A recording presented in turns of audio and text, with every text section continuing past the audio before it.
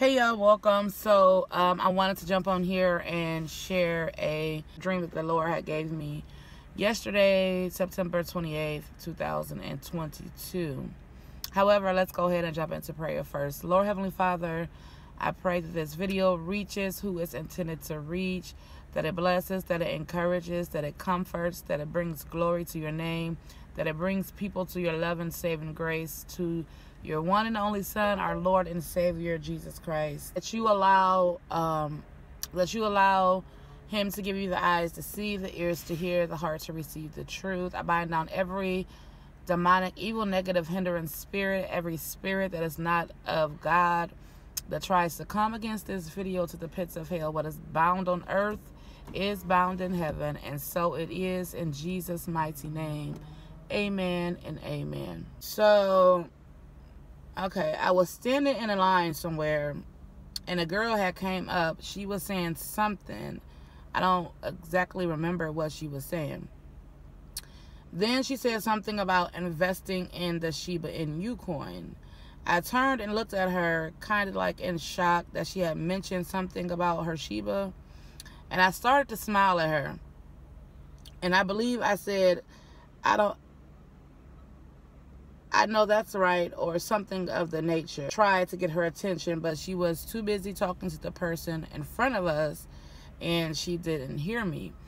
And so as I was recording this dream, the Lord, it fell on my spirit, the interpretation to this dream.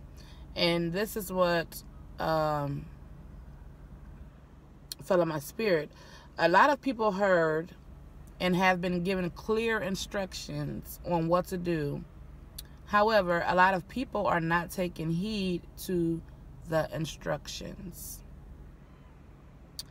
And FYI, the word instructions, instruction, instruct is in the Bible over 100 times.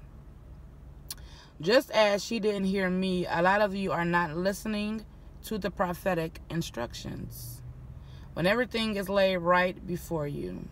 And then he gave me Proverbs 8:33, which that was a very interesting number, because about a year or two ago, I had a dream and I seen the time. It was 8:33 in the time. So, anywho, so it says, Proverbs 8:33 says, listen to instruction and be wise. Don't ignore it. He also gave me Psalm 78:1. My people, hear my instruction. Listen to the words from my mouth. And the prophets are a mouthpiece of the Lord. So I pray that this word blesses you. Take it back to the Lord. Take anything and everything that you hear from anyone back to the Lord in prayer for your own personal confirmations.